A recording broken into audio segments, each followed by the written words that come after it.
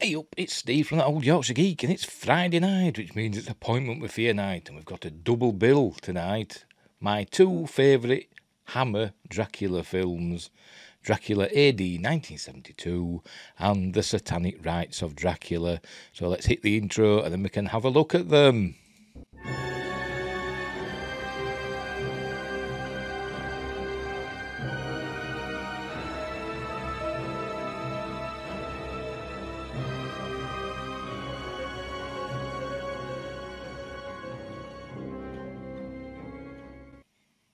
Right, I'm back. So, as I said, a double bill, two Dracula films. I'm doing these as a double bill because they follow on. Like Satanic Rites is a sequel to Dracula AD 1972. They all kind of follow on.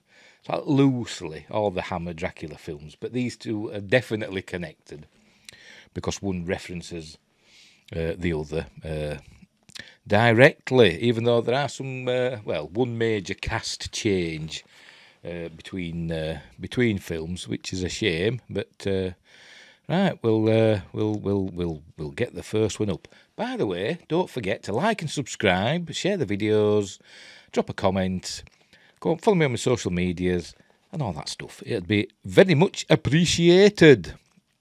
Right, let's get Dracula AD 1972 up. I was going to say something about this and I forgot what it was. Never mind. Right, here we go. A Hammer production. There we go. So we start off. Obviously, as I say every week, I'm not going to just play the film because I get in all sorts of trouble for that. So we're just going to go through it and I'll talk about it and give you my thoughts on the production, as they say. So we don't start off in 1972. The film starts off in 1872. And we see a carriage riding through the woods and across a bridge. I think that's quite famous. I think that's on, is it the Bray Studios grounds or whatever? I don't know. But anyway, what happens is it's Dracula and Van Helsing are fighting to the death. And then we see this chap riding along, chasing them. Anyway, the carriage crashes and comes to a sudden halt. And there we go. And we see Dracula comes out. Oh, no, that's Van Helsing. He's got some injuries. Peter Cushing, by the way, and Christopher Lee in their iconic roles. And then we see Dracula's got one of the carriage wheels impaled on him. And so Van Helsing finishes him off, as we'll see. I'll just play this bit. Finishes him off, pushes the broken wheel through the vampire's heart. And to see him off, and then promptly collapses and dies. So that's the end of. I can't remember which one he is. Is he Abraham Van Helsing? I can't remember.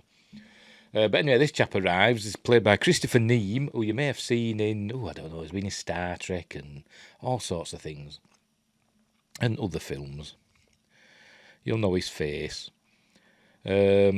There's also been in Star Wars, but in a Star Wars video game. It was in the Dark Forces 2 Jedi Knight video game. Because that one had that live action cutscenes. So he played the main baddie in that, did Christopher Neame. But anyway, there we see Dracula turn into dust as he does when you impale him through the heart. And then we see Van Helsing about to pop his clogs. He's going to collapse to the ground. I can't remember which one he is.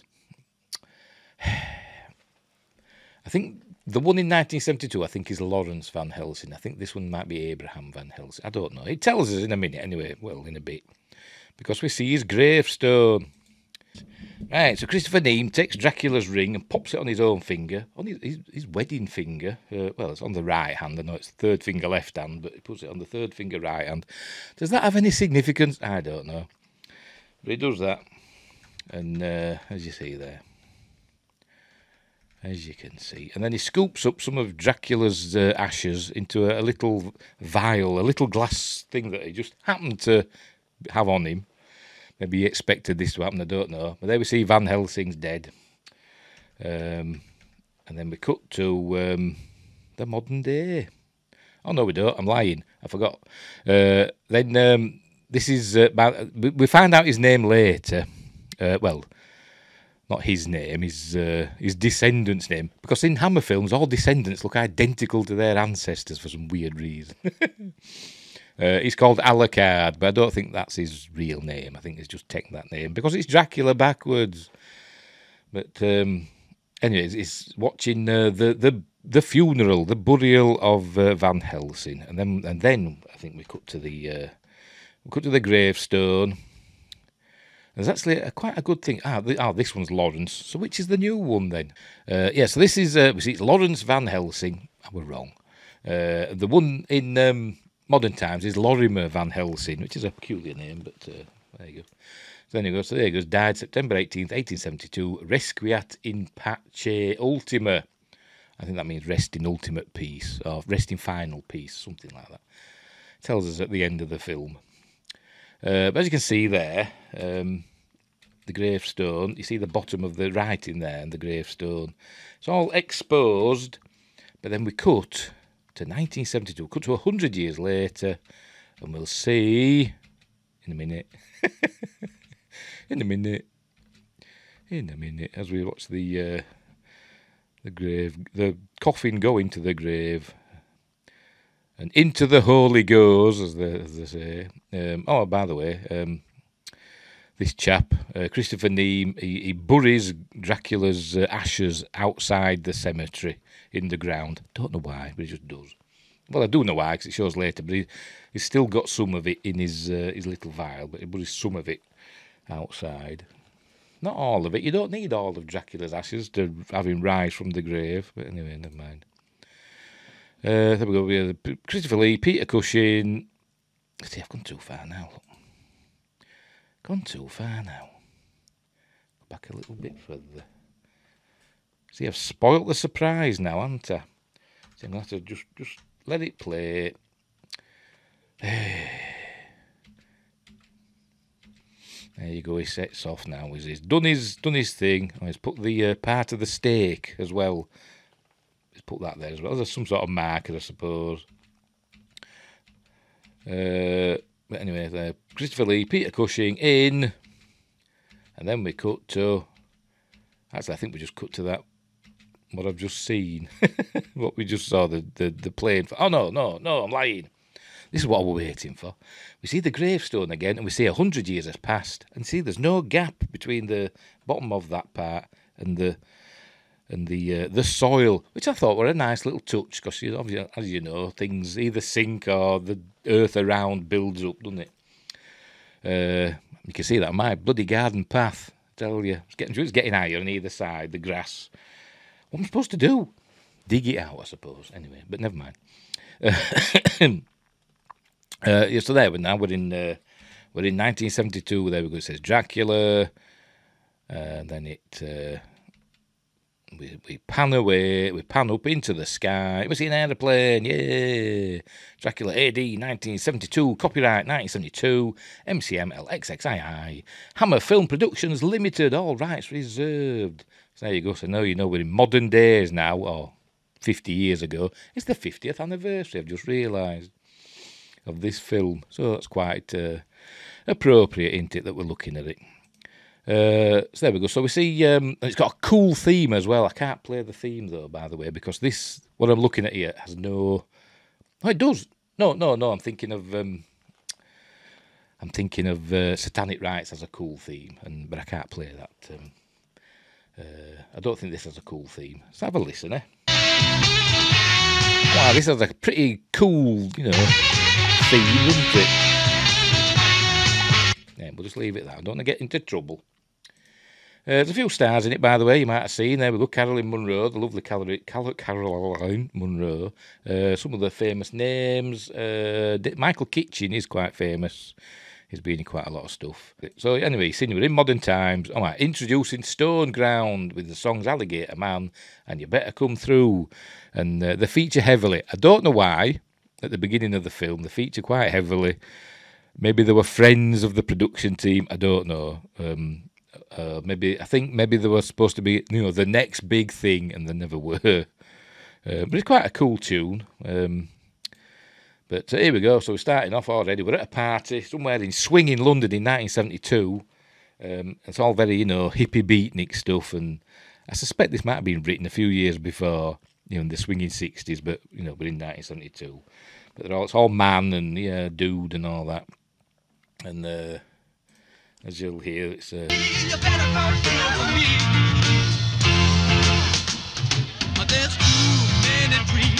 you go.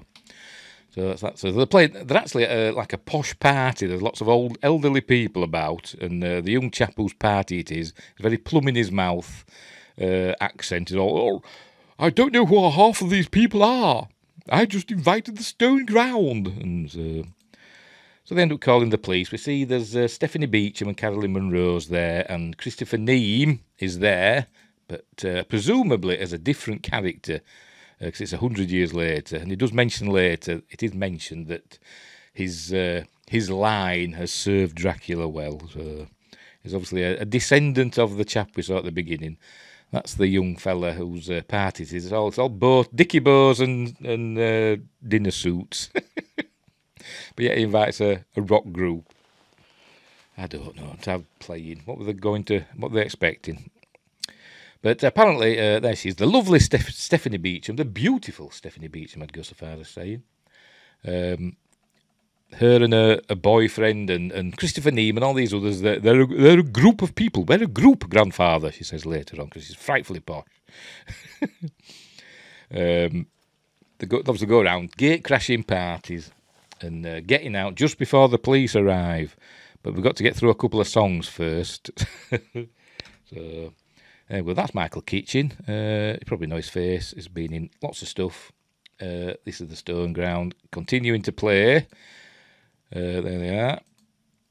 It does go on quite a while. It's quite a big chunk of the film, to be honest. There we see Snogging. She's one of the posh people.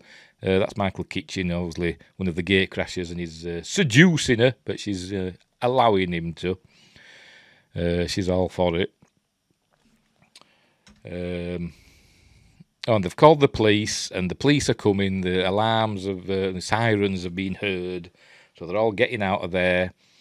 And Christopher Neame's the last to go, and as he's going, I forgot to mute that then, didn't I?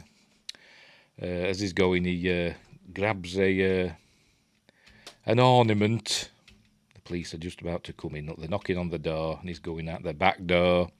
He grabs an ornament, look, he's going to break it. She thinks he's going to break it, and he pretends that he is. Look, he's teasing her. She's like, oh, yeah, you're going to break it. Oh, no. But then he does break it. he knocks it on the floor. Because he's a bad one. He's to show us that he don't care less. And the police come in, and no truncheons. But they find these two under the table, snogging, having a good time. And this policeman here, this Bobby, British Bobby, finds them. And the fella rolls out and says, peace, man. And the Bobby just smiles. So they must be well known. There we go. He has a smile. They've done no harm, really, have they? No harm done. Just a bit of a nuisance. So anyway, so they're going to meet in their local... it's like a coffee bar that they have. And there's this chap here is always dressed in like monk's robes. I've no idea why. He probably thinks he's a bit of a character. He's there with Michael Kitchen. So they're going to meet in the coffee bar. There's Christopher Neame. They're all getting ready to go in. And we see them all about. And the characters are, I forgot the names. He's Johnny Alucard. I'm going to have to look up these names now because I can't remember who they are. I think she's Marcia. I'm going right, clockwise we'll go around. I think there's Marcia, then Bob that we can see.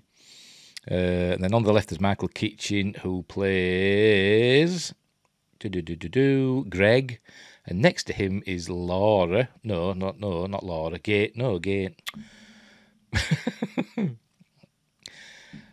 Start again. With Johnny Alucard, then with Gaynor, played by Marsha Hunt. Gaynor, then Bob, then Greg, and I think her there with the blonde hair next to Greg is, I think she is Anna. And we'll see in a moment some of the others when we get a different camera angle. We will see, you know, oh, for God's sake, get on with it. By the way, you know, they're a bit bored, you know, they're fed up of gate crashing parties, and so Johnny Alucard says, why don't we do a ritual and, you know, what's it called, a bacchanal with Beelzebub, and there's Stephanie Beecham. She plays Lorimer Van Helsing's granddaughter, Jessica, and I think that's a wig she's wearing there because she has different colour hair later on in the film. But she's stunning. And there's the lovely Caroline Munro, as she's playing Laura. She comes to a sticky end in a bit, but wow, look at those eyes. Look at those eyes. She is beautiful. Can't help it. Can't help it. She just is. Anyway, he's saying here he wants to do a satanic ritual in a desanctified church, which is St. Bartolf's, which just happens to be where Lawrence Van Helsing's buried and Dracula's buried outside. Well, some of his ashes have been buried outside by his ancestor. Or is it his ancestor, or is he just really old? Has Dracula done something and made him, you know, old? But they do mention that his line has served Dracula well. So anyway, it goes back to his pad. Seeing he's got the ring and the little vial of Dracula's ashes. That's what he's all ready for it now. He knows what he's doing. He's going to bring Dracula back to life. That's what we know is happening. There you go. He's got the painting. Well, I think it's supposed to be a woodcut in it of Dracula there, and a crystal ball, just to add to the mystical elements. Then we're at a car wash. This is Bob's car. Him and Jessica are in there. There they are. And she's there. You go. She's got blonde hair now. She had silver hair before. I think she wears a wig sometimes. She don't really want to go, but you know, because Johnny Alucard is always roping him into doing this wacky stuff, and she's not over keen on it. But you know, Bob talks her into it. Says, "Well, if it's rubbish, we'll go." You know, and he says, "All right then." So they have a quick snog in there, and then they drive away with all the windows steamed up, and they don't seem to do anything about it. But anyway, so she goes home. And she goes rooting about in her grandfather's extensive library. It turns out Lorimer Van Helsing is a professor of like mythology and psychology, and his expertise is in like satanic rituals and stuff like that. But obviously with his family connection, you know, Dracula. So she goes looking in his library. She finds a book about satanic rituals. So I can find it. There you go, she's pulled the book out, she has a look. Oh, whatever. It showed us close up before. Oh, there we go. Right, you're gonna show us it close up. There we go. Treatise on the Black Mass. That's what she's got. There you go. Oh, didn't give us much time to read that, did it? Anyway, Van Helsing comes home, spitting image of his grandfather. He says it's his grandfather. Lawrence Van Helsing. He comes home and he sees her reading this book and says, "You know, that's not to be taken lightly, Jessica." He says, "Oh, grandfather, it's just for giggles, for shits and giggles, man." Well, she doesn't say that, but that's what it boils down to.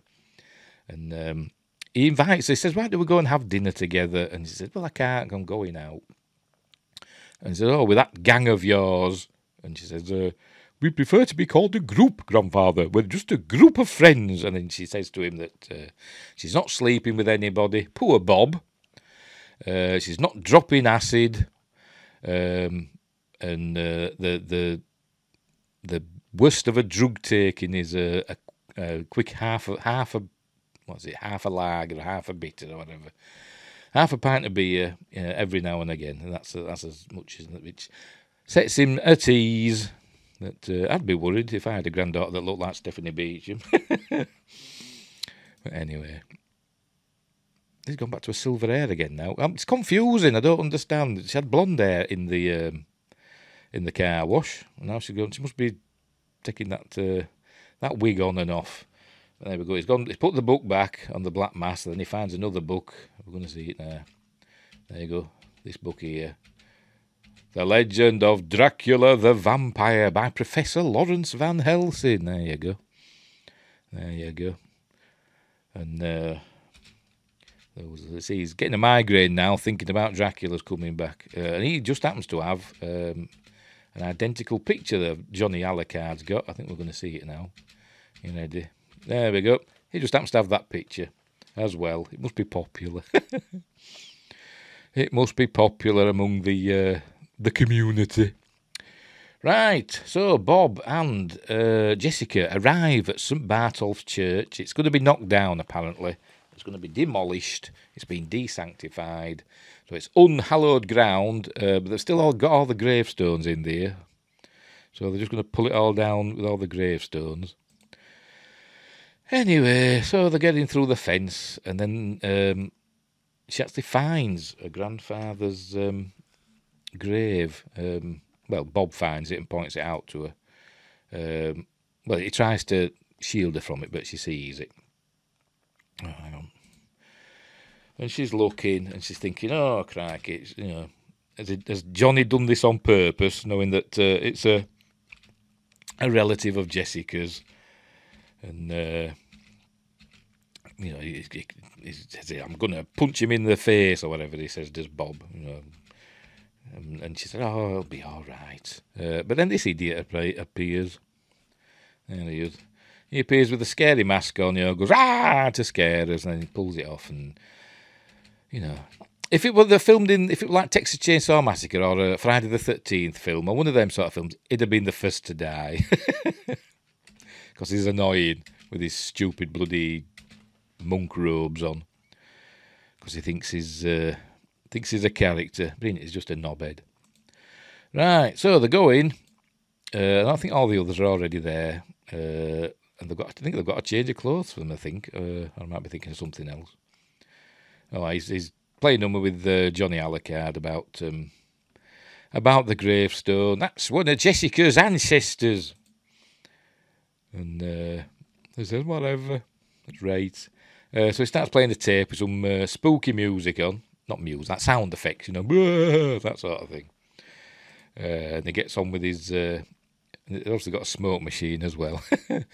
And they're all sat in a circle and all getting, you know, wow, man. I don't know if they're smoking out or what, I don't know, but they seem to get into it quite quickly. And he starts doing his... he's got his black candles, and he starts doing his enchanting stuff. He's got an upside-down crucifix there behind, as you can see. And he's calling on Beelzebub and all that, and Lucifer, and he goes through all these names, and he actually mentions, and Count Dracula, because, you know, you've got to mention him as well. And I think a wind blows through the church then and gives them all a fright. But then he calls, obviously they're all like, you know, getting, oh, look, it's all getting into it. It's all good overacting stuff. The tape's still playing. Seeing there all, then they've got to start snogging and doing, you know, sexual things because it's a satanic rite, as you can see. And but then he calls upon Jessica Van Helsing because they've got to do a blood thing. And he calls on her. She says, no. And I'm not going to do it. So then Laura steps up. There she is, Carolyn Munro. She steps up and says, no, let it be me. You promised it to be me, Johnny, and all that.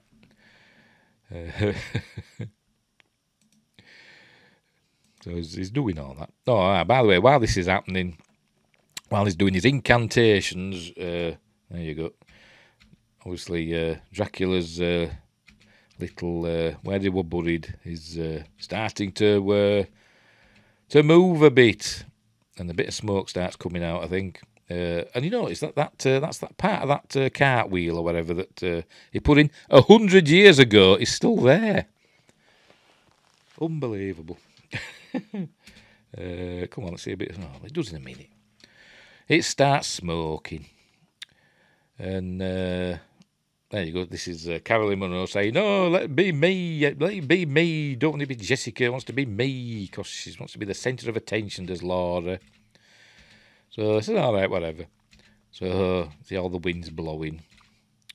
And They all decide to go because he does. He cuts his hand in a minute. They go in a minute when it all gets out of hand. See, she faints and like semi-faints, and he carries her to the altar, and then he cuts his hand or cuts his wrist, I think, and pours his blood onto Dracula's ashes, and it all foams up, as we'll see. As we'll see. Look at him. Go at him. There we go. He's about to do this now. He's putting there he goes. Putting the ashes in the goblet, and there's the lovely Caroline Munro enjoying every minute of it. And then he slits his wrists and lets the blood go in, and then the smoke starts coming out outside. There must be a bit of quantum entanglement going on with Dracula's ashes, you know. Do something to one lot of ashes, and the rest of them know what's going on. And there you go, his blood's gone in, and it's all foaming and bubbling in the ash, and then it all starts pouring out all over, oh, see, I've gone too far, look. All over Caroline Munro. Sorry, Laura. There we go, all pours out, look, she freaks out, and everybody else freaks out. But nice bit of Hammer claret there. And anyway, they all leg it. They all run away for some reason. I don't know why they all run away, because it's, you know, only a bit of blood in it. And I'd be thinking, oh, it's fake blood, but no, they think it's real, so they run off. They leave her. Jessica wants to help. She wants to, you know, but can't leave Laura there. Bob just drags her away because Bob's an arsehole. So they all go and leave Laura behind. So she's going to be Dracula's first victim. I know I'm saying it wrong. So here he is. There we go. He's going to appear out of this mist in a minute.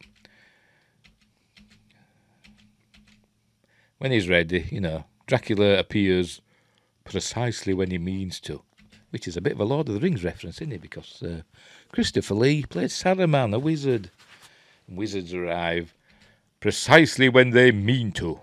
So that's what Dracula's doing now, you know. He's milking it, isn't he? He is. He's milk. Come on, you bloody man.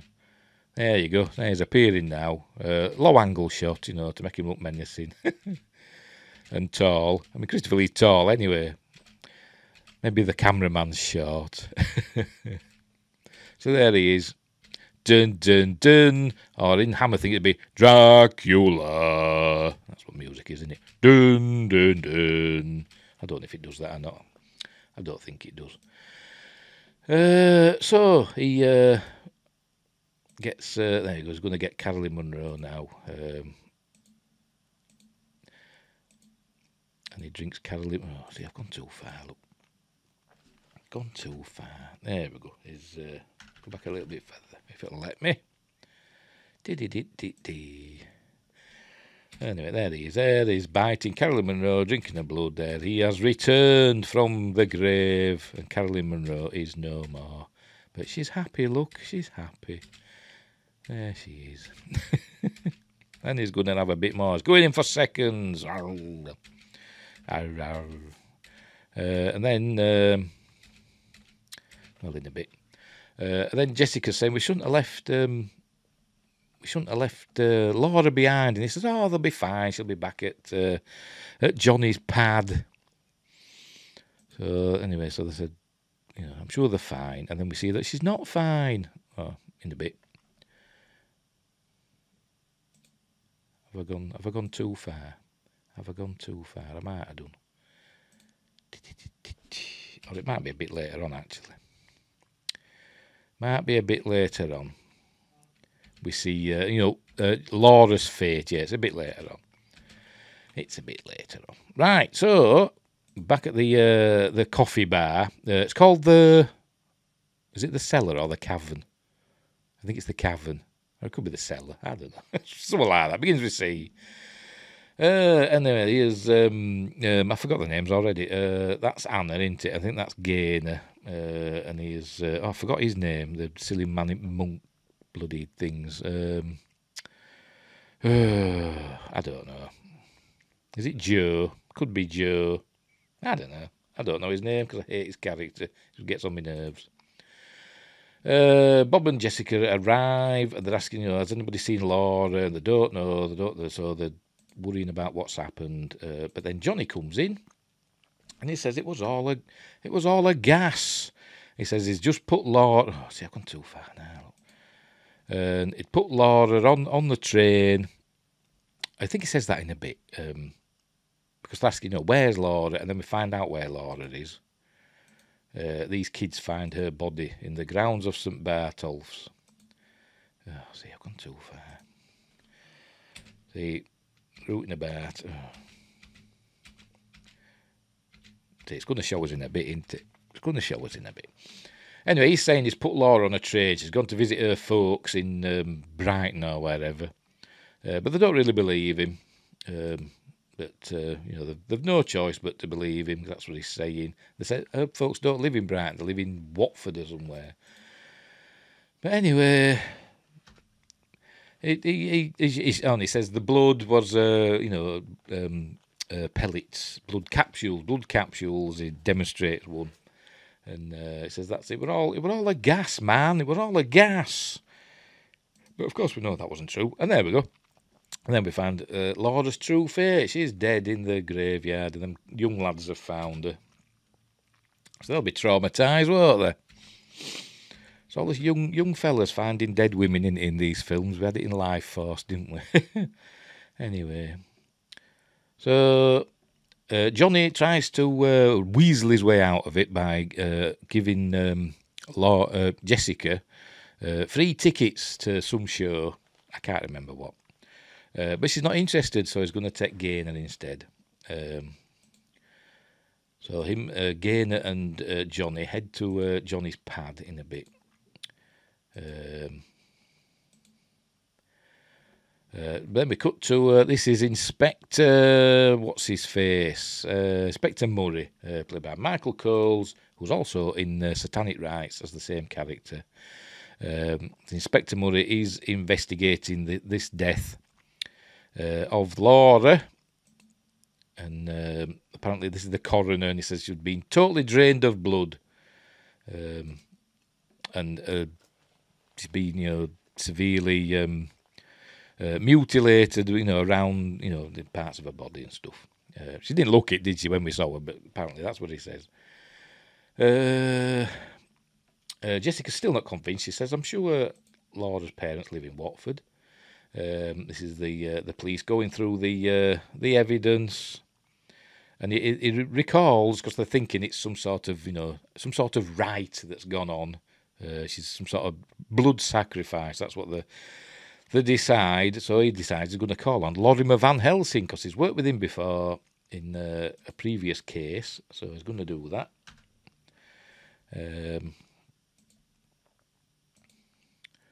That's what they're talking about there. Right, so Gaynor, I think it's Gaynor, isn't it? Gaynor. Yes, it is Gaynor, yes. Gaynor is in Johnny's pad. It's a very nice pad, but it costs a fair bit. In swinging London. But she's, he's plying her with drink and stuff like that, but he's gonna take her back to the church to give to Dracula in a bit. But she's having a joint.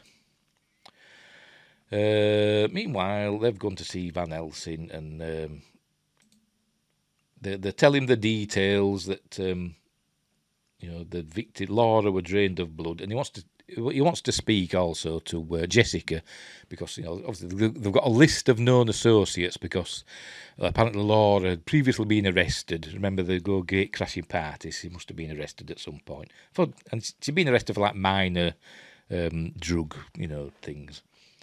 So they've got a list of associates, and Jessica's one of those associates. So they want to speak to Jessica as well. But it piques his interest, Lorimer Van Helsing's interest, when they talk about this being drained of blood. So he starts talking about vampirism, in that Peter Cushing way, where he's rolling his eyes all over the place. But anyway, Johnny's still seducing, so to speak, Gaynor. There you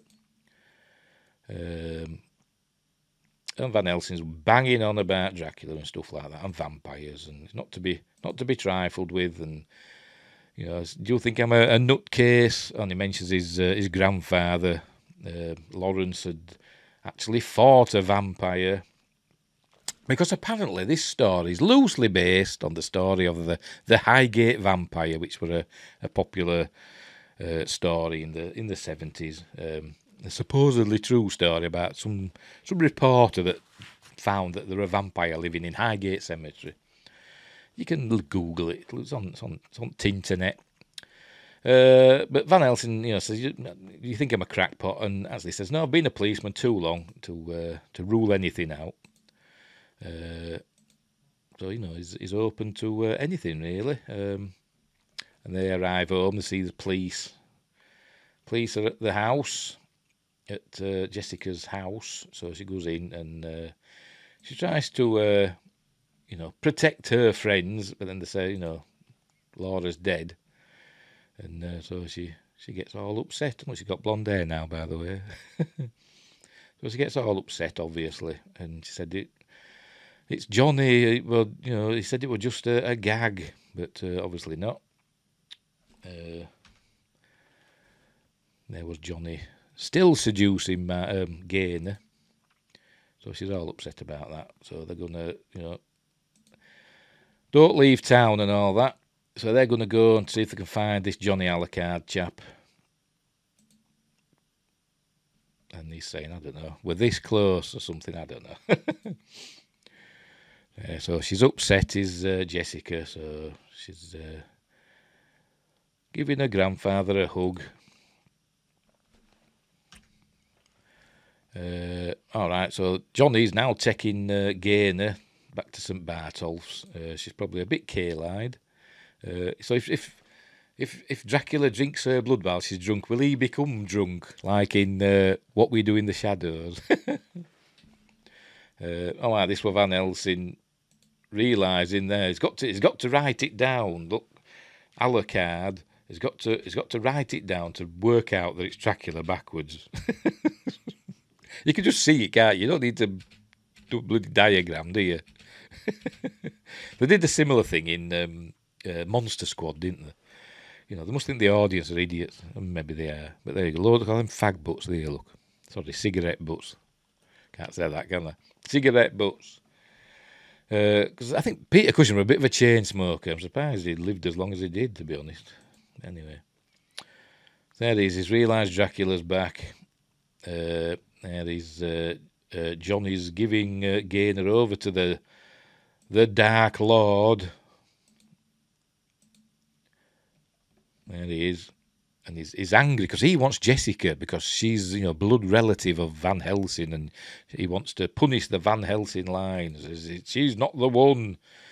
And he says, well, she'll do, but make me a vampire and I'll be able to help you more. So he does. So he kills Gaynor, and he also turns Johnny Alucard into a vampire, and Jessica wakes up screaming, and there you go, he comes running in, obviously he don't lock a door, he comes running in, does grandfather, and cops a bit of a feel here, because she's very well endowed, is Stephanie Beecham. There we go, look. My gum, anyway. But I don't know, she's always had a nightmare. There we go, disposing of Gaynor's body. Didn't dispose of Laura's very well, did he? But never mind. This is him pleading for Dracula to make him into a vampire, which he does. Right. Don't know who that is. I can't see it from my head. Never mind. There's a photo of a woman. Must be his wife. Jessica's grandmother, probably. And here we go. I think he's getting something silver, I think, out of there. What is it? A silver crucifix, I do believe. Getting that out. I thought he was going to make a silver bullet, but he don't. He just he uses it. The next film, in the Satanic Rites, he makes a silver bullet. What's happening here? Oh, he's putting the crucifix onto Jessica, and thank goodness he does, because she needs it. That's an atmospheric shot, isn't it? Dracula in an old church with, you know, moonlight beaming through the windows. Cool. In some sort of laundrette. She looks... I think she's supposed to be a bit of a down and out. I think she's a fag in a gob. I keep saying that word, sorry. Cigarette in a gob. That's what they were called. That's what they call them in this country. It's not. Doesn't mean the other thing. But look at her. I bet she's actually. I bet she's really pretty when she sorts herself out. So what's happening here now? I can't actually remember. Is that Johnny Alucard? I think it is, isn't it? He's looking for a victim, isn't he? That's what he's doing because he's been turned into a vampire. And we're going to see his teeth. It doesn't say how he turned him into a vampire. Usually in the law, you have to drink the vampire's blood and then... No, they drink your blood and then you have to drink the vampire's blood, haven't you? And then you become a vampire after you die. And then you get ill and you die and then you rise from the grave. But in this one, he's just turned him. Must be like being a zombie or something, I don't know. Anyway, so there you go. He's looking for his first victim. He's gonna show us his fangs. Here we go. I'm a vampire. So she's going to be his first victim. This is Lorimer Van Helsing. He's gone into church and he's basically stealing some holy water from the font because he's going on a holy crusade. He's gone to speak to Inspector Murray about what's going on and what he thinks should be done. He says he thinks it's Dracula. I think this part says he thinks it's Dracula. You know, he's risen from the grave, and he don't really believe him, does Inspector Murray? But you know, he don't totally poo-poo himself. He says if my bosses thought I was taking what you're saying seriously, they'd have me committed and stuff. But he's not dismissing everything. And look at that old trim phone. When I was a kid, I really wanted us to get one of them, but we never did. We just got a regular telephone when I was a kid. But I wanted a trim phone that does the old... I can't do it now. I used to be able to do that. The trim phone noise. Anyway, so he's saying that Dracula's got to return to his grave in St. Bartolph's every night. And then he's about this. Talks about Johnny Alucard, and he wants to know where he lives. And but I don't think anybody knows where he lives. Keeps a low profile, and nobody knows where he stays. But he finds. I think they find Gainer's body by this time, and also, Johnny Alucard's first victim. Although they don't know that Johnny Alucard's a vampire yet.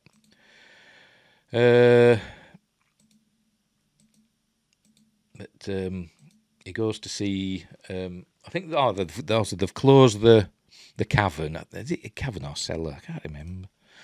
Let's have a look. What does it say? Plot. What does it say in the plot? It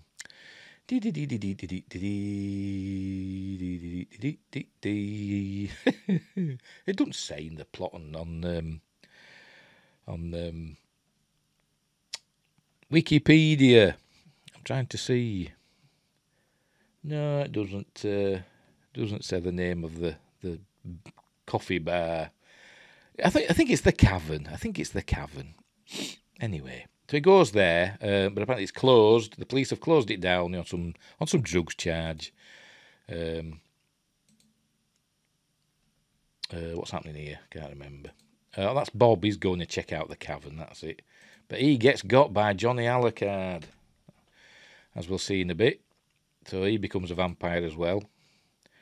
Van Helsing's checking out the church. While he's out, Bob's gone to his house and he's asking for Jessica. Jessica's not supposed to be going out. The police have told her to stay in. But she goes out. Bob says, you've got to come with us at the cavern. Something to do with Laura or whatever. And so she goes. So they head out. She doesn't know, by the way, that Bob is now a vampire. The pesky thing. Meanwhile, Van Helsing's still trying to find a way into St. Bartolph's, but he gets in through the fence. Anyway, they get to the cavern, and Bob's there. Johnny's there, but they get out of it, and they're trying to, they're scaring her to death because they're being all vampy, they're showing the teeth, and Bob tries to bite her in a minute. It does a hilarious. I'm going to show it here in a minute. Right, see, Johnny touches the crucifix, look. Pulls it off and it burns his hand. Ah, look like that. That's great acting. Like that. Ah, it burns. And so she picks it up. And then I think Bob grabs her and he's going to bite her. And Johnny says, no, she's for the master. But nice bit of cleavage there. You know, that's what we want. It's Hammer films, isn't it? Ooh, heck. But here we go. He stops him, does Johnny, and he pulls a great face. Are you ready for this? Hey, I'm a vampire. It's cool. I think I drew a picture of that once. There we go. So he stops him. And so they're going to take her to St. Bartolph's. That's what they're going to do. Obviously, Van Helsing found nothing at St. Bartolph's. So he's phoned home and to speak to Jessica, but she's not there. The housekeeper says she went with one of her young friends and she couldn't do anything to stop him. And I think he says, mentioned something about a cavern, so he knows he's to go there. But he can't get in because it's all closed, so he's running about. And he meets Anna. She's there in a moment. Oh, well, I did do. He meets Anna. He's trying to get in there, and he can't, 'cause it's all closed. There's a Bobby there on guard. He meets Anna in a bit. Is that her coming out of that car now? No, it isn't. That's somebody else. He sees her in a bit anyway. He can't find a way in. Oh, no, he does go in.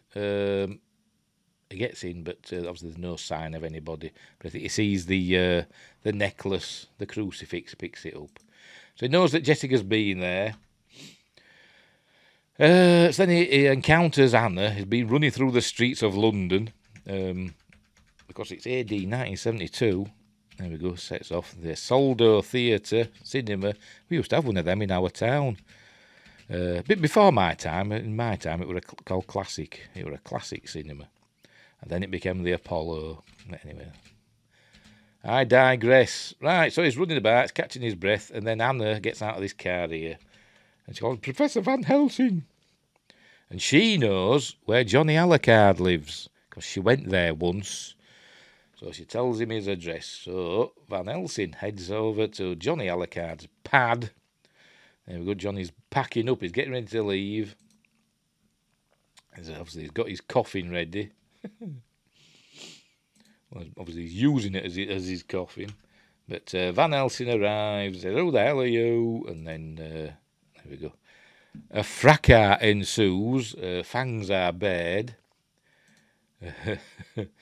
But they have a bit of a fight. See, Arnie stabs Van Helsing in, I think, in the arm or somewhere like that. And Van Helsing uses a mirror to reflect the sunlight onto Johnny and drives him into the bathroom. He's going, ah, and then he pulls a blind up in the bathroom and he's going, ah. Because, and by the way, we'd also established that clear running water kills vampires, and he falls in the bath, turns on the shower. So the combination of sunlight and clear running water finishes off Johnny Alucard. Look at them platforms on there, look at them heels. On his cool boots. So that's the end of Johnny Alucard. There he is, look. It burns. All his skin's all going manky. So that's all. There we go, so that's the end of him. But old Van Helsing's injured. Oh, where's Jessica? He's yelling there. Where's Jessica? And the master will do stuff. But he knows where she is. He knows she's at St. Bartolph's. He knows this. Because he says it. You know, this next scene, he says he's gone to St. Bartolph's, even though You know, why he didn't have to ask where Jessica was. But anyway, he gets his arm patched up, and he heads over there. After he gets his arm patched up, there they find Johnny Alucard dead in the bath. So there you go. He's heading over to the churchyard. And he finds Jessica on the altar. He puts the necklace around her neck again and cops another feel. I mean, it can't be helped. They're there, aren't they? I'm not saying he should because they're there. I'm just saying, you know, they're quite prominent. That's what I'm trying to say. You can't really avoid them, can you? Anyway, so he does that. Puts the crucifix around the neck. But then it's daytime, by the way. It suddenly turns to night for some reason. There you go. Oh, by the way, I think that's why it suddenly turns to night. It doesn't suddenly turn to night. He's digging a trap. He digs a big hole and puts all spikes in it. So obviously he thinks he's the A-Team or MacGyver or something like that. There you go. Using all that lot, and he builds a pit with spikes with wooden stakes in. So by the time he's done all that, night has fallen. So it goes back inside, and Jessica's still laid there. Dracula arrives, looking a bit unkempt, doesn't he? Did he run? He must have done. Anyway, there she is.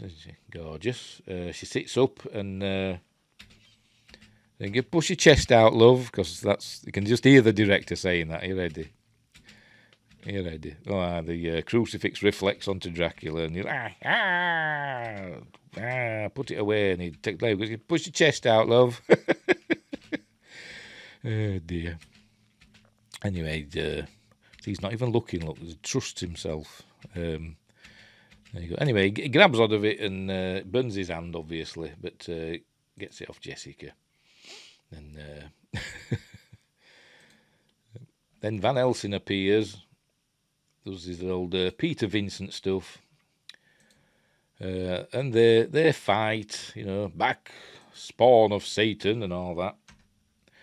And his eyes have gone red, looking too scary. But they have a fight, and they end up outside somehow. Something's happened to him there, can't remember what. But he's been staked. Oh, Van Helsing must have staked him, but he falls down. But he's not dead yet. He's not dead. She goes and pulls the stake out, does Jessica, because she's under his control. But I don't think it don't look like a wooden stake, does it? It looks metal, so maybe it's not killing him like a wooden stake would. But she goes and pulls it out anyway. He's like, "No, Jessica, don't." But she can't help herself. She's under his power, and he throws some holy water at him. They go outside. The chase continues outside into the graveyard. He throws some holy water at Dracula and it burns his hands and stuff in his face. And then he stumbles backwards. There we go. Into the pit of spikes, of stakes. So there you go. So she comes out of her trance. Goes, "Oh my goodness." And Van Helsing picks up the shovel. Has a look round, looks, "Hey, Crike, what you done with me now? What were this doing here? This wasn't here earlier." That's what he's saying, look. So Van Helsing says, "Shut your gob," and picks up a spade and pushes him down onto the spikes even more. There you go, here we go. Well, it's not a spade, it's a shovel, isn't it? There's a difference. Picks up the shovel. Here we go. And just pushes him down. More hammer claret. Are you ready? There we go. Bit of hammer claret showing there. And then that's the end of Dracula in this film. In a bit. Jessica does a bit more overacting. There we go. Nice bit of... it doesn't look like real blood, does it? So you can show it. It's too red, isn't it? So that's that. And then he disintegrates, as they do. He is disintegrating into nothing. And he goes and collects Jessica, and Look at the grave of Lawrence Van Helsing. It said that Latin thing, and then they show us it in English. Rest in final peace, and that's the end of the film. There you go. And then we get the credits: Count Dracula, Christopher Lee, Professor Van Helsing. They spelled Professor wrong, haven't they? I've just noticed that. They put 2 F's in Professor. There's only 1 F in Professor. Hey dear. But there you go. There you go. So that's the end of that one. It's a good film. I like that. A lot of people don't like these 2 films, by the way. They're generally scorned among the Hammer devotees, but they're my 2 favourites. Yeah, I do. I really like them. But that's it for that one. And then what happens next is, I think, Satanic Rites of Dracula came out a year later, or the next year. But I think it's supposed to be set, I don't know if it's 3 or 5 years later. I can't remember. Does it say? 2 years later. 2 years later. I thought it was 3 or 5. But it's 2 years later. It's set in 1974, is the Satanic Rites of Dracula. So we'll get that one up. And we'll just carry on, because it's like one long film, to be honest. It is, sort of. So, we'll get Satanic Rites up. Are you ready? Ooh, there we go. That starts. And this has got a cool theme, but I can't play it because, as I said before, I had to re-edit. The reason why I couldn't do it this last week is because I had to re-edit this film because I forgot there's quite a bit of nudity in this one. No nudity at all in the previous one, in Dracula AD 1972. Just lots of cleavage, but there's quite a bit of nudity in this one. And not as much cleavage, unfortunately. But never mind. But anyway, we start off with a funky theme, which I can't play. If I could, I would, but I can't. And anyway, it's called Satanic Rites of Dracula. I think in America this was called something like Dracula's Bride or something like that. Does it say release? I'll look in release. Doesn't say.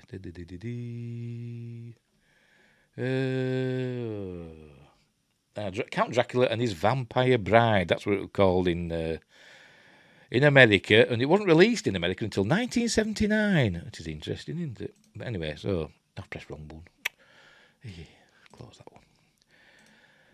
I nearly started looking at Dracula AD 1972 again then. Anyway, so we have the credits. There we go. Satanic Rites of Dracula, 1973, Hammer Film Productions. So that comes on. We're going through the credits, and it's got a funky theme. See, show in London. We have this like a graphic of Dracula that's growing from the corner.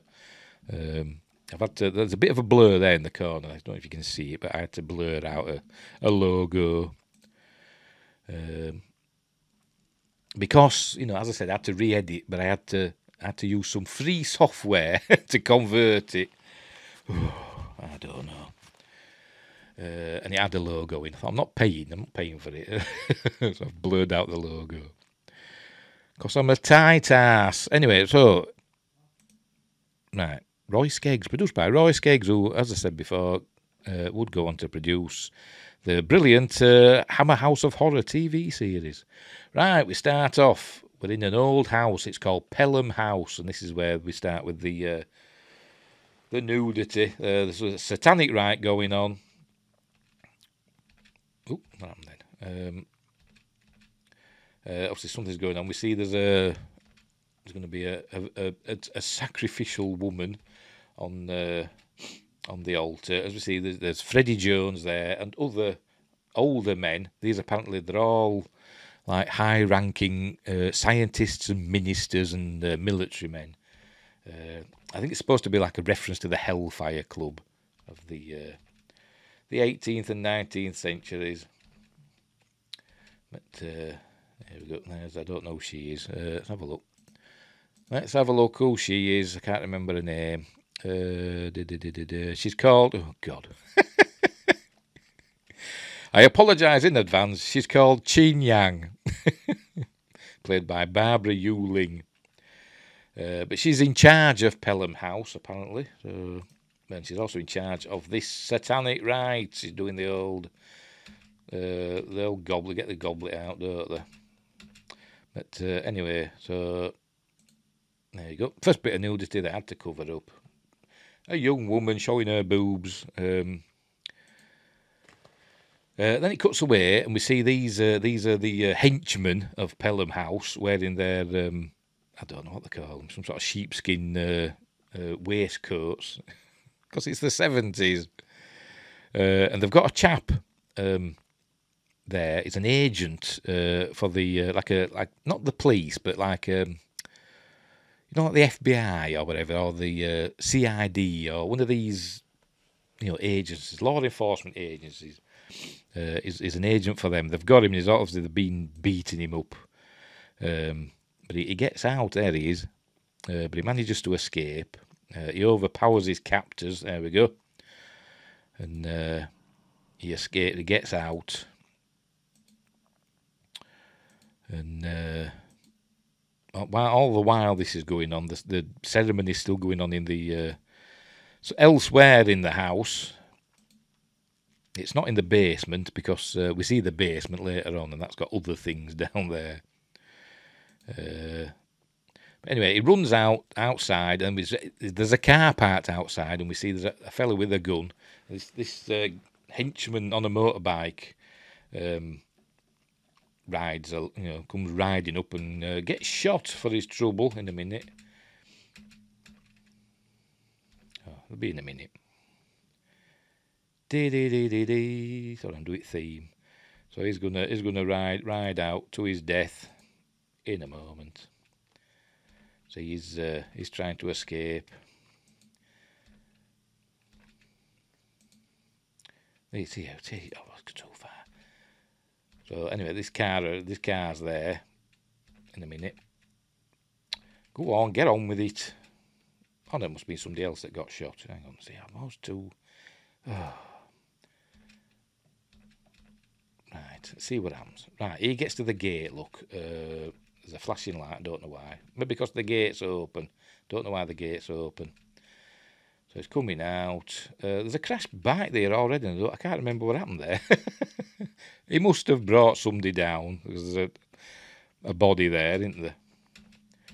But then I think this fella gets shot, I do believe. There we go. He's about to get shot. Ooh, there we go. Being shot through his face. Crikey. And so he makes it to the car. It's obviously his people he works with. And they're taking back to their HQ, which are all modern. And like I said, it reminds me, when it gets to the HQ, there we go, we're in the HQ now with, what's his face? I can't remember his name. William Franklin, that's his name. With William Franklin, he's in charge. And it reminds me like an episode of like the New Avengers or the Professionals or some show like that from the 70s. One of those, I forgot the name of the bloke that wrote it, Brian Clemens sort of show that we used to get on TV in the 60s and 70s. It reminded me of that. But anyway, they're there at the HQ and they're talking to him. Obviously, he's in a bad way, but he's trying to tell them as much as he can. And he's got a microfilm. He's been taking photos as well, so he's got a microfilm that he's given them. I think it were in his watch. So there we go. He's telling them about the rituals that's going on with the top-ranking politicians and military people and scientists, and that's where they're getting the microfilm. This is the secretary of the. And she comes a cropper in a bit. There's... I can't remember his name either. Richard Vernon, there we go. You might know him from shows like Hitchhiker's Guide to the Galaxy. I think he played Slarty Bartfast in Hitchhiker's Guide to the Galaxy. But they're getting the microfilm developed, so they're going to be looking at some important people entering Pelham House soon. There you go, that's what they're getting. And apparently he's been telling him, and he disguised as the agent. But he's got it all on tape. He's told, what he knows. It's all on tape, so they're going to get it transcribed. And this chap here tells him that, he's dead. He's not going to suffer any longer because he's dead. So they tell her to, get that transcribed and we'll see you tomorrow. And but she gets waylaid, as we will see.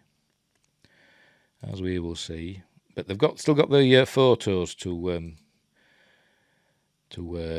look at in a moment. Right, here we go. I think this is the next day. I think we had a passage of time then when we saw the the fountain.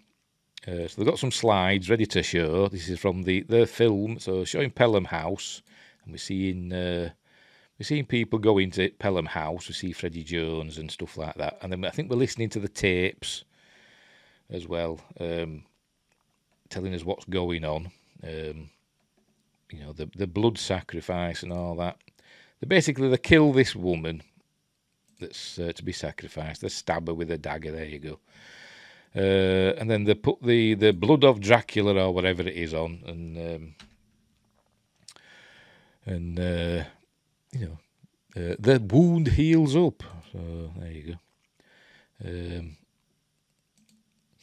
So that's what's going on here. But they're still looking at these photos and they're still listening to the tape about what's going on. They're looking at the important people, and one of them is, the man with direct responsibility for their department. So, it's a stroke of his pen and all our pensions could go up in smoke. So that's the kind of people they're dealing with. So, more of this. They do bang on about this quite a bit. But anyway, the secretary decides to go home, so she's heading out in her Mini, a proper Mini. Have you seen Minis these days? They're massive. But this is a proper Mini from the 1970s. Good old British Leyland Mini. Not one of these German monstrosities we've got today that are huge. Shouldn't call them Minis.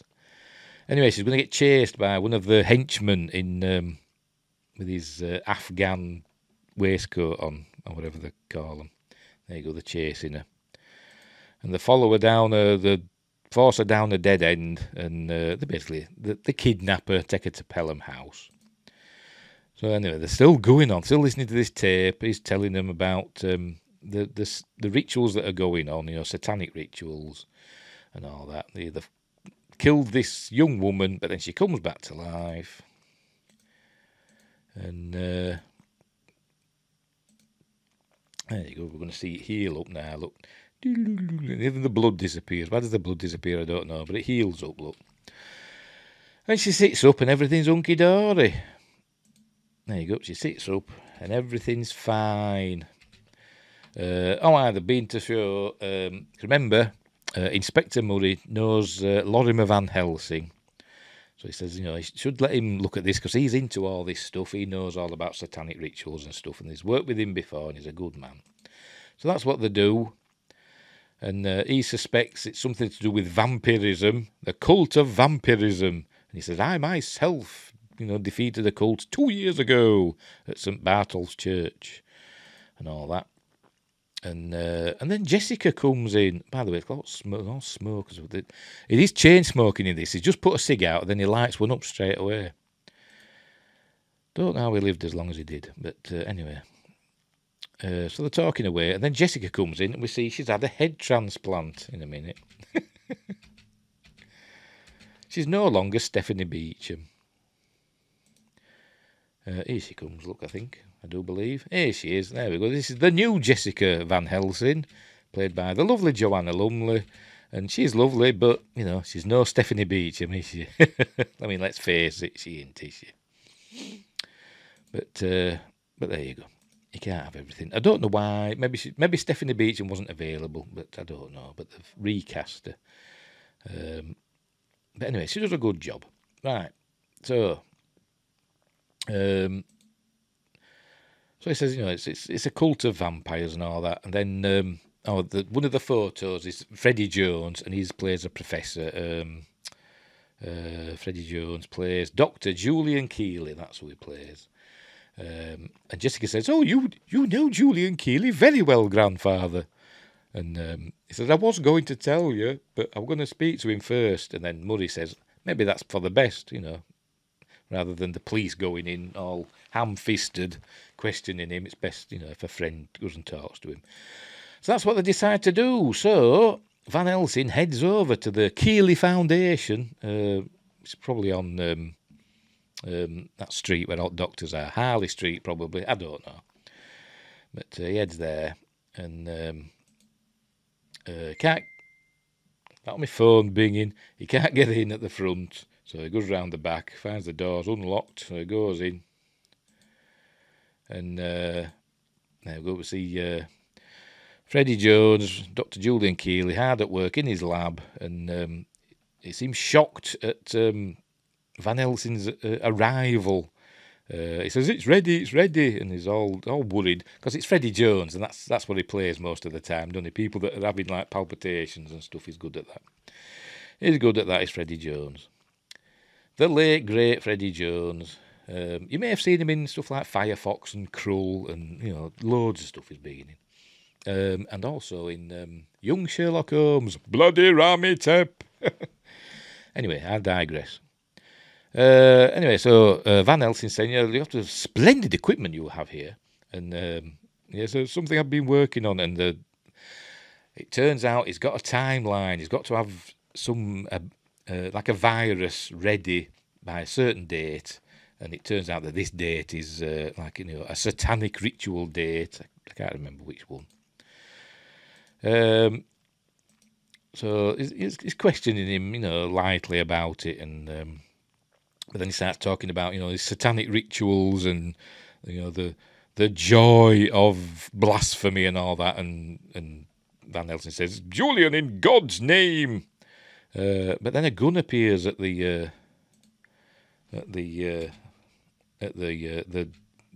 door and shoots. It's going to be in a minute, isn't it? We're not going to see it here. Oh, are we? And shoots Van Helsing in a minute. There he goes looking at the viruses. No, it's going to be in a minute. It's going to be in a minute. There we go. We see the secretary. What's her name anyway? The secretary. Does it say? Where are we? There, Jane. She's called Jane, played by Valerie Van Ost. So this is Jane, the secretary. She's at Pelham House now. She's been held. She's going to get a visit from a certain count. So obviously he's been brought back, but I don't know how. It doesn't explain. Obviously one of his followers resurrected him somehow, in some way, similar to what we saw in the previous film. They must have dug him up from St. Bartolph's. But as we learn, St. Bartolph's were pulled down, remember, and within 2 years they built a bloody office block on it. They did that quick. Anyway, so he arrives in a cloud of smoke, as he does, and so he's going to feast on Jane, but he don't just kill her; he turns her into a vampire as well. So as we will see later. But there you go. He's using his vision. Look, she's enraptured by him, because that's how he hypnotises women, doesn't he? Just like I do. Yeah, right. Anyway, so this is Freddie. He's banging on here about wonders of satanic rituals and stuff. And this is where he gets shot in a minute. This is where he's going on about the dates and stuff. He's got to be ready for a certain date. There we go. And then the baddie sneaks in. The henchman comes in. Obviously, Julian sees him, but he doesn't say, "Look out, Van Helsing." And there we go. And a gun comes up. A lot of shooting in this film, isn't there? Boom! There we go. Shot in the head. But luckily, he's a crap shot. he just grazed him. But you'd think he's still being shocked, wouldn't you? Even the graze would freak you out. Anyway, they think Van Helsing's dead, but then they kill Julian Keely. They hang him. They would think Van Helsing is dead, but he's not. He's not. He's right. Gets found by. I think he comes to. I think, and he phones up Murray, and Murray comes round, and they find. He finds Julian hanging. So has he hanged himself? Has he been hanged? I think he's been hanged.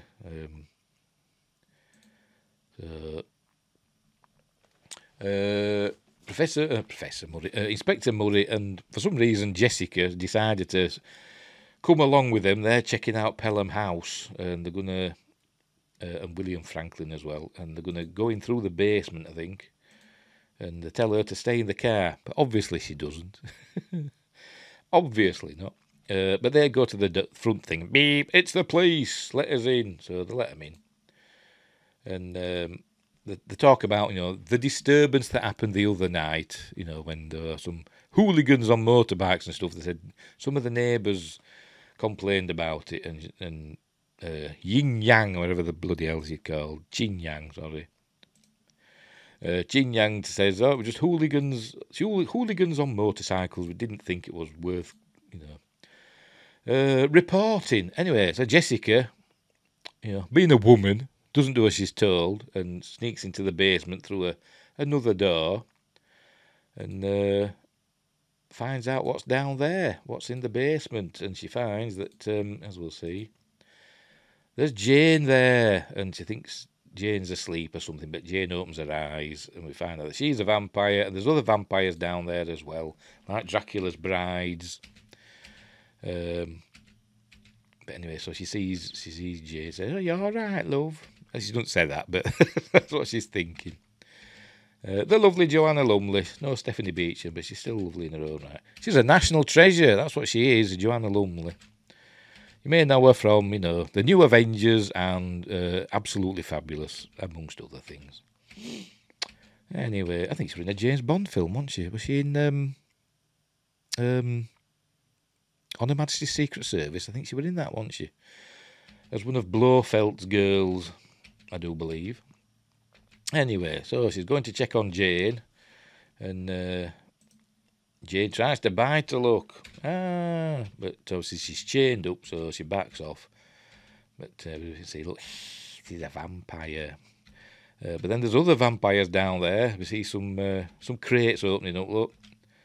There you go. I can't see it from my head. There you go. See now, look. Some crates opening up, so some more of Dracula's brides in there, look. And that's the young woman we saw on the altar, isn't it? She's there. So they're all trying to get Jessica now. Look, it's all kicking off with blurry, shaky vision. But Murray and William Franklin, what's the name of his character? Peter Torrance. So Murray and Torrance come down. That'd be a good name for a cop show, that, wouldn't it? Murray and Torrance. CID. They come down. And but Murray knows all about this stuff now, remember, because he's a friend of Van Helsing, and he knows that he's got to get a wooden stake. So they fend off the two of the vampires, and I see I've missed a bit now, look. And he stakes, no, not yet, I see I've missed it, look, and he gets a bit of wood. There we go, gets a bit of wood there from one of the crates, and puts Jane out of her misery because she's trying to get Torrance, look. And anyway, there we go. Goes straight in there, bang. That was close, wasn't it? I nearly missed. I nearly showed it then, didn't I? Bit of boob. But there we go. They're all, She's hard as well, but, she's going to a better place. So that's that going on. So anyway, they've dispatched Jane, but not the others. They leave others to their thingy. I think they get them later with the sprinklers. Or is it here? They might do it here. They might do it later. I think they do it later with the sprinklers come on later. That sees them off. Sees off Dracula's brides. Anyway, they're escaping. And they get away scot-free, so to speak. So where are they? They're at Van Helsing's pad. Yeah, they're at Van Helsing's house here now. See, he's all right. Look, he's got a bandage on. He's fine. Just been shot in the head. He's fine. It just grazed him. Anyway, so they're all, thinking, well, what we're going to do? And Van Helsing's telling them about this virus that Keel is created that could wipe out all life on Earth. And they said, well, why would you want to do that? He said, well, it's Dracula, innit? And they said, well, why would he want to do that? If there's nobody left, what would he feed on? He says, well, he wants to die now, but he wants to take the whole world with him. That's his plan. He's been on the earth for 500 years or whatever, and now he wants to die, but in his last act of defiance or whatever, vengeance, he wants to take the whole world with him, not just the Van Helsing family. He wants to take everybody. Anyway, so this is when Van Helsing makes a silver bullet. I think he melts down a crucifix or something, and makes a silver bullet. I think just one. Puts it in his little gun. He's got a little gun, and he heads to the site of St. Bartol's Church. There you see, look, and it was demolished to the glory of God and demolished for the site of this office block in 1972. Remember, this is 1974, so they built them quick, didn't they, back then? But it seems that Dracula is the head. I can't remember the name that is taken. D.D. Denham, the Denham Group of Companies. And Van Helsing said, when they were looking at the photos of the people going in and out of Pelham House, there were one photo that didn't have anybody on, and they said, he must have made a mistake, the fella that took him. But he says, no, he's a vampire. If that's supposed to be D.D. Denham, but if he's a vampire, he wouldn't show up on film. Like they don't show up in a mirror. They don't show up on film either. Which, it's not exactly true, is it? Because, I don't know. Or maybe it is. I don't know. Whatever, there's vampires in it. It's fantasy. But he wouldn't show up on film. So, it was D.D. Denham going in there. So D.D. Denham is Dracula. So that's what we've established. So he's going to go there. This office block is owned by the Denham Group of Companies. So in 2 years, Dracula's gone from being dust in a grave to a chief executive of a major corporation. Or maybe he's just taken over it. Maybe Denham, was a real person and Dracula's killed him and taken over. I don't know. It doesn't explain it. This is where they're showing that. This is where they're talking about that. Look, there's the doorway with nobody there, and obviously it's a vampire. So he's going to go and see D.D. Denham. So that's what he does. The others are going to check out Pelham House. They're going to keep an eye on it. It's casing the joint, as the kids say. So Jessica and Murray are looking from one area, and Torrance and another chap are looking from another area. Torrance goes back to his car and finds that his driver or whatever's being killed, and then he gets shot. There we go. Boom! There's a sniper, and he gets shot to death. This is Van Helsing doing his silver bullet, I think. There we go. Yeah, this is Van Helsing making his silver bullet. There we go. Should have gone to that shop in the Howling. He could have got loads of silver bullets, couldn't he? Never mind. I suppose Los Angeles is a bit far from London in the 70s. Anyway, this sniper that's just killed Torrance is taking pot shots at Murray and Jessica, but Murray decides that he's missing them deliberately. He could have killed them at any time, but for some reason he's missing deliberately. Don't know why. He didn't miss Torrance, did he? Maybe it's Jessica. Yeah, because they want Jessica, don't they? It's like the last film, innit? Because they want her for the ritual. So anyway, they get back to Torrance's car. They find everybody's dead, and I think Murray gets knocked out or whatever, and they take Jessica. Right. So Peter Cushing arrives at the Denham building, and he goes in, talks to the security guard, and says, "Oh, nobody sees Mr. Denham." He says, "I'm sure he'll see me. Tell him the name's Van Helsing." And then the phone rings. We see there's a camera, security camera, and the phone rings, and the guard says, "Oh, you have to go straight up." And he said, "You go in the lift and press the red button or whatever, the top button. That'll take you straight to his suite." Right, so then we cut back to the Pelham House. Murray wakes up in the basement. And that's last we see of him for a minute. Yeah, there's Chin Yang's there. I think she's a vampire here now as well. I think, but we'll see what happens in a minute. Right, so Van Helsing's heading up to the penthouse in the Denham building to his confrontation with D.D. Denham, who has a thick Eastern European accent for some reason. He hasn't in any of the other films, has he?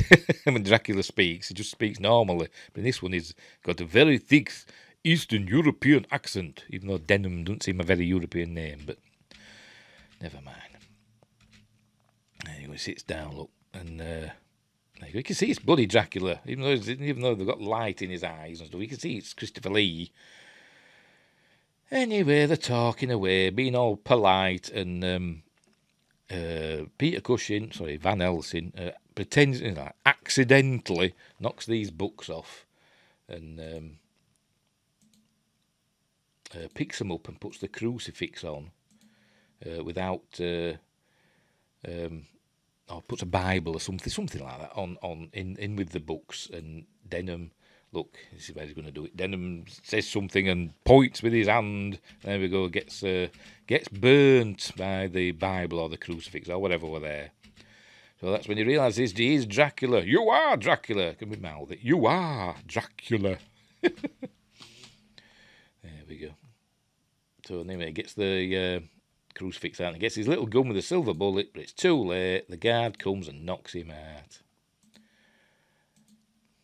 And Murray comes to in the basement. There he is. With Chin Yang. I think she tries to bite him. She's trying to hypnotise him, look.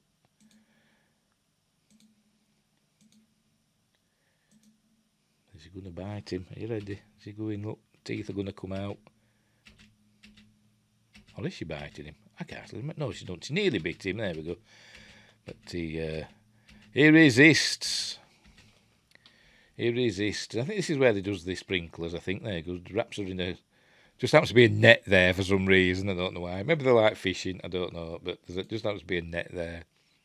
So he covers her in the net. The vampire brides emerge.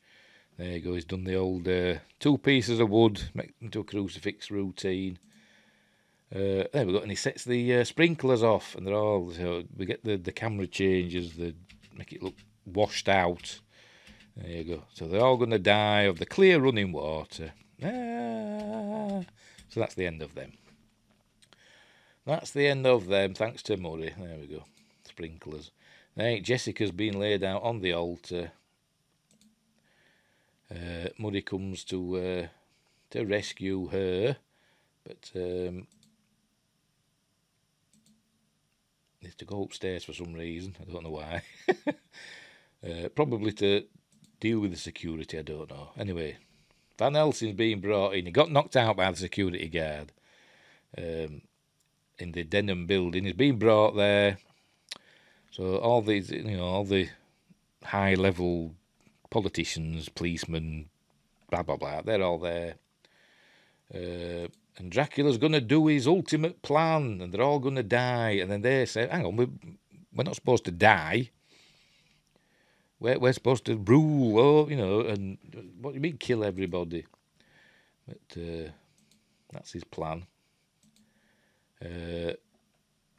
Murray sees it on the camera. And what happens here? There you go. He's got a vial of the virus, and I think he drink. I can't remember what he does with it now. He says, "Don't drink it." So I think he does drink it, and it immediately kills him, or more or less. There you go, we got it there, look. Or does he crush it? I can't remember what happens. Oh, he's crushed it. So he's going to die. He goes all manky. But it's obviously not super contagious because it just kills him in a minute. But either way, Murray were having a fight with this Afghan wearing chap. And he throws him into the electrical equipment and it all blows up. And a fire starts, so that's how we have a fire going. So the Pelham house is going to burn down, apart from the basement, obviously, because the sprinklers are going.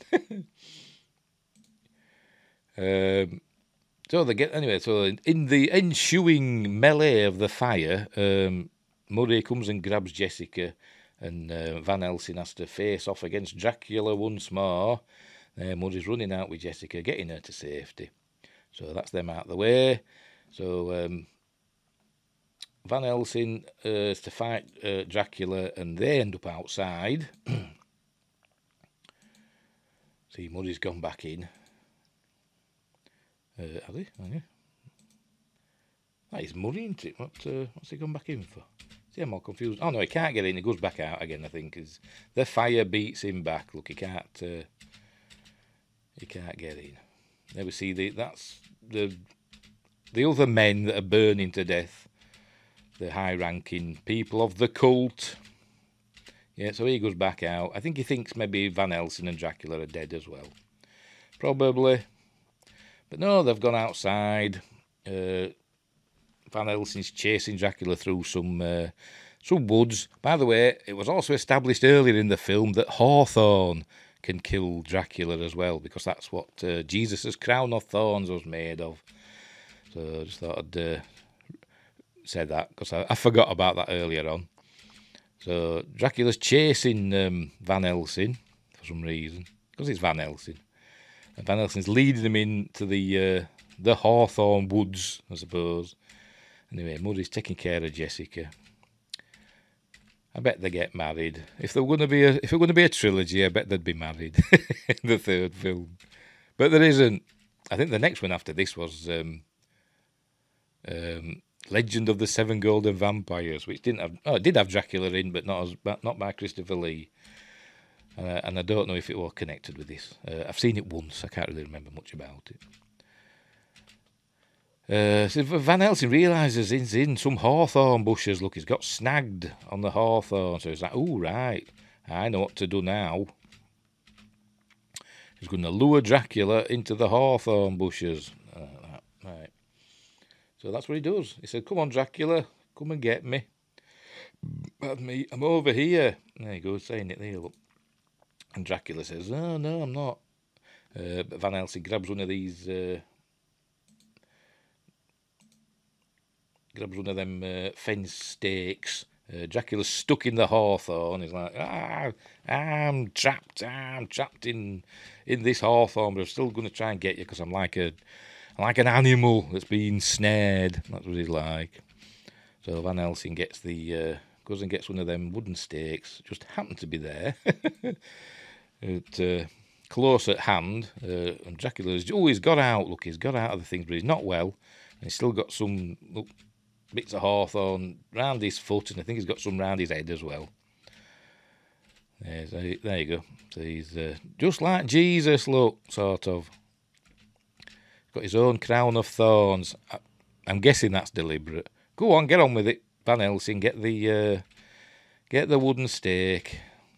Good job it was a wooden fence, isn't it? Not a metal one. Go on, he's like, oh, right. I'd have been there for hours. I'd have been there for pulling and tugging at that. But he got it out. And he's probably saying things to him like, don't do it, no, but he's gonna. And not again. It's only 2 years ago. Been through all this before. So anyway, blue, there we go. I'm going to see some red Hammer claret. No, we're not. So... there we go. This is the last time we see Christopher Lee, by the way, as Dracula. Look, he's got a white eye. His eyes turning white. They went all out for it, didn't they, in this one? And this will be the last time we see Christopher Lee as Dracula in the Hammer films. And I don't think they were over impressed with this. Both Peter Cushing and Christopher Lee were not over impressed with these last two films. But they're my two favourites. I think they're great. So we're seeing this going on. And that's the end of Dracula again. I don't know if he disappears this time. Maybe he does. We'll see. I can't remember. I did watch it. I've watched it, but I forget stuff, and I'm old. Yes, he's disappearing. Look, he's turned into smoke. Yeah. Anyway, so that happens. There you go. It's turned into a skeleton, and that's the end of Dracula again. But he does come back in Legend of the Seven Golden Vampires, but just not by Christopher Lee. And that's it. I think Van Helsing goes and celebrates. And I think that's it. I think that ends. He picks up the ring, Dracula's ring. Remember that Johnny Alucard had in the previous film to connect us to that film as well. And that's it. That's the end. Look, there you go. That's the end of that film. So there you go. So yeah. I do like that. That actually, Satanic Rites of Dracula, I think, is my favourite of those two that we've just watched. I think Satanic Rites is my favourite. But I do like Dracula AD 1972, but only because that's got Carolyn Munro and Stephanie Beacham in. So there you go. But yeah, I do like Satanic Rites of Dracula. I do like that one because it's a bit like, as I said, it's a bit like an episode of the New Avengers or the Professionals Professionals has like a supernatural twist or something like that. One of those 70s cop shows. That's what it reminded me of. It's gritty and quite gory in places, and it's cool. I really like it.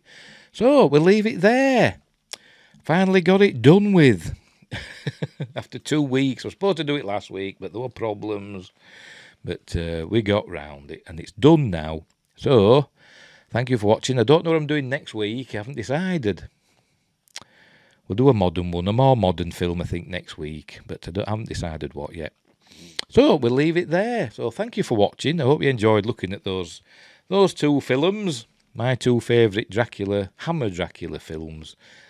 You probably disagree. You probably say, Dracula and Bride of Dracula and all that are your favourites. But they're not mine. Those two are mine. Dracula AD 1972 and Satanic Rites of Dracula for the win, in my opinion. Right, we'll leave it there. So, thank you for watching. And until next time, don't have nightmares, and I'll see thee.